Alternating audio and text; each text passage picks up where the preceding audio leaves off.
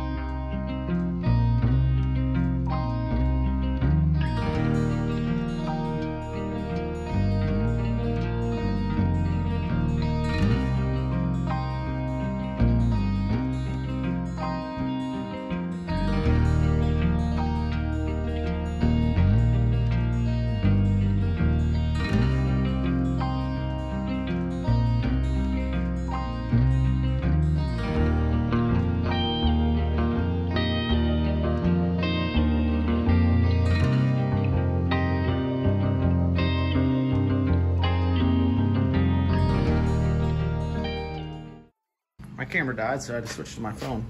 I was using my GoPro. So what I did is I kind of used these pieces, and then I had some gasket. If you don't have that at home, get those gasket sheets. It's real nice for stuff like that where you don't really want to go to the store. And I know the originals didn't look like that. They probably sat in there real nice and clean, but this is fine for me. I cut it so it's the whole width of this, and then it'll cramp and it should shut it in there. This one I'm not as worried about. This one a little bit, but again, water can still get in there. You know, just a little spray paint job, nothing crazy here. And then I have to get those sockets. And then if you want to get crazy, you could weld those holes shut. If you don't want to get crazy like me, you can run a little screw in there and some RTV, and then a nut on the back side. It'll seal it up good enough. At least these are done, you know. Presentable for the quality of truck I'm building. Cheap, easy. You know, I'll probably have $20 to get these lights going, maybe, in the end. You know, not perfect, but it is what it is. These are little dual filament bulbs, but they didn't have a single auto parts store, so you just put those in. They're actually a little bigger than 3/4, so I had to open that hole just a touch more, and then you bend those tabs over. But there's already holes in there, so I just ran little washers. That'll also help ground it. I tried to solder on a wire on there, but I just couldn't get it hot enough to really attach like I wanted.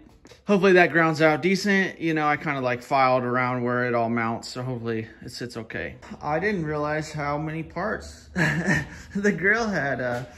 So it has these little back supports, which are cool. There's little tabs that go into the grill pieces.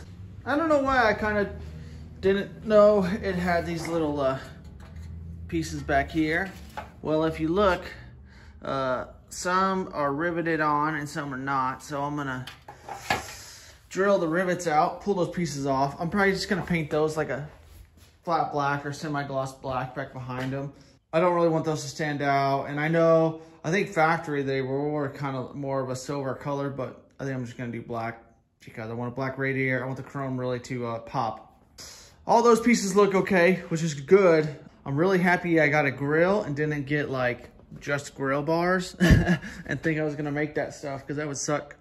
This is the lower piece, and I hadn't had it up here yet, but I didn't know if it's supposed to have a curve or not. Some of the problem of working on a new vehicle and not just the same vehicle all the time is you don't know what all the pieces look like. But if you try to match this up, you know, I'm not even close. It's got this big gap, so I need to bend all that out straight, get everything to line up, because this is obviously a nice flat surface, and that's what I need this. So not brain surgery. I'm just gonna bend these this little flange over and then slowly straighten this out. It looks like most of it, the damage is over here and this side. So get that out straight, no big deal.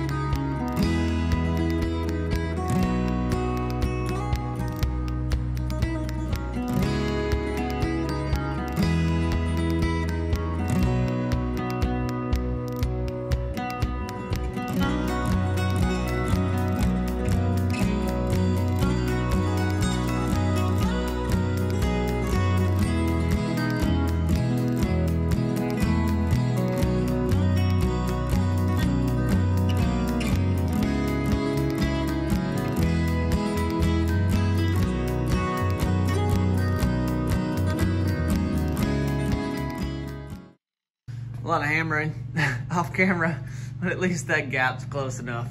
But there's still a lot of damage I need to fix. Again, this is not a crazy restoration. This is a splash guard up under. To me, it doesn't matter. I don't even know if this big bulge is supposed to be in there. That's the problem a little bit. I don't have another one to compare it to. So definitely a good amount of rust in this side. I would probably leave some of these smaller ones, but I'm already gonna be in it. So I might try to fill some of those without making panels. I might use some copper on the backside and weld those up. This piece I'm gonna cut out and re-weld a new piece in there. I was really trying not to, because all of a sudden, you know, a $40 piece is gonna cost labor what a new piece is. So this is the problem using old stuff. But again, it's a splash guard up under your grill. Like, if I didn't even have it there, I probably wouldn't even care. So I'm kind of like, we'll see. I'm not gonna get crazy. I'm not probably even grinding welds down all nice. You don't even see it. So, but I do want to fix this edge. It's a split and ripping up in here. So those bolt holes I do want to make sure and weld up. Again, I don't structurally. It's not the end of the world. It's mounting to this. Like, does it really even matter? The other side project I'm doing today is trying to break all the white pieces free. I'm gonna paint all those, but some are riveted, like I said, and some aren't. But it's crusty up in here behind the chrome. I also want to clean that up, but I'm not getting too nuts on the grill. Like, I'll probably try to softly hammer out a couple dents, and then maybe just hit it with some you know, real fine steel wool, just kind of clean up any kind of rust spots. But this is not a show car. I was trying to clean this up yesterday. I just didn't get done with it, but they like welded a bunch of these on. And so I don't want it like that. I want it to be like the right way. So I need to look at some pictures and figure out that, but just cleaning that up, I'll eventually end up painting that, you know, radiator support. I am missing the top bar, but 99% sure it's just a piece of angle iron, so I'm not really sweating that either. But big news last night is you can tell the garage is looking better because that engine's out of here. So finally someone came and bought that LS engine. So if you guys were sweating, hating on me for thinking about putting the LS engine into the Suburban, well, you don't have to worry, it's gone. So I sold that, and then luckily that 4L60E that was sitting in the corner is gone too. So all right, well, I guess since that engine's gone, we're gonna need to put something in its place. So tomorrow I'm supposed to go pick up a 6-cylinder, a 250, which is actually one of the newer style 6-cylinders. They're a little bit longer, but should still fit in the engine bay without having to mess with the firewall on the Suburban. You might have to move the radiator back a little bit. We'll see. But they got quite a bit more horsepower and torque than the 216s. You know, they have good oil pressure. I do like the 235s too, but this one came up. This guy me and him were negotiating, and then he bailed on me. I was trying to trade him for the LS engine, and then now he needs help pulling his engine. So I'm gonna go down there, help him pull his engine, you know, buy the whole setup cheap. I think $200 for everything. It also has a 3 on the tree manual. And on the fence, I would love to hear everyone's opinion on, should I keep the 3 on the tree? My column already had that, you know. They're a little different, so I'll probably have to mess with the linkage a little bit. Hopefully I can get it to work on the, you know, 51 Suburban column and get all that going. I would like to keep it cheap, but I also want to drive. I will drive it, and I want my wife to want to be in it and drive it. So if we're humming at 3,500 RPM down the highway, she might not be a fan. So what do you guys think? You think I should keep that 3 on the tree, 3-speed? You know, that's obviously cheap. I'm already gonna have it. It's gonna be already running. It's out of a 67 GMC. You know, maybe just replace the clutch disc and maybe, you know, machine the flywheel. Nothing too crazy. Maybe clean up some things and obviously make sure everything's working right. But it sounds amazing. The engine sounds great. Or should I, there's a 400 small block I'm about to pick up for the 67 back here, I think. And it has the SM465, but a 2-wheel drive behind it. And obviously I don't need it for the 4-wheel drive. I could put that in. Those are 4 speeds. It has a granny first gear. I kind of like that they're super strong, apparently, you know.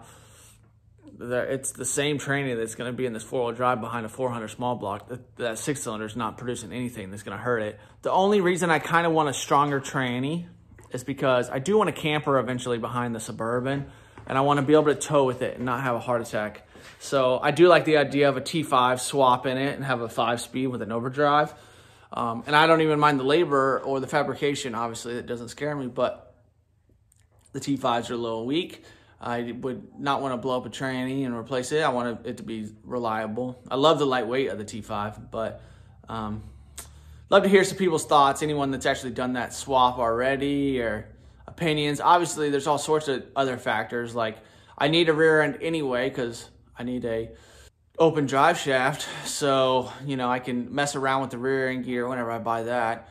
That if I got one of the beefier trannies, I'm gonna have to get a little bit beefier rear end also. So I have to be prepared because, you know, as of now, I want to keep it cheap with the 250, but I think long-term goal would be, I would love to be able to save up and build a really cool, like 292 6-cylinder with, you know, make a fun one.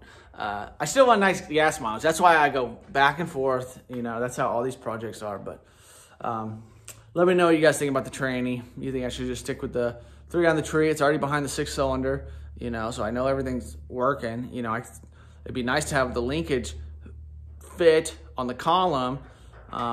You know, I never drove a 3 on the tree, so I don't know how big of a pain that is. And obviously, you know, it's an older tranny, older technology, so I'm sure it's doesn't shift and drive as smooth as a newer like T5 transmission, but we'll see.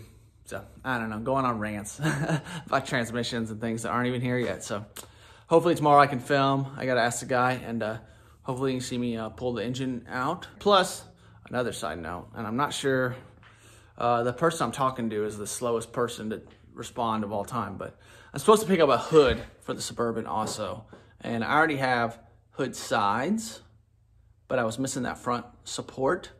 Well, I might just buy this hood. If it's decent enough, I'll just put it on the truck and then sell the hood sides I have and hopefully get my money back.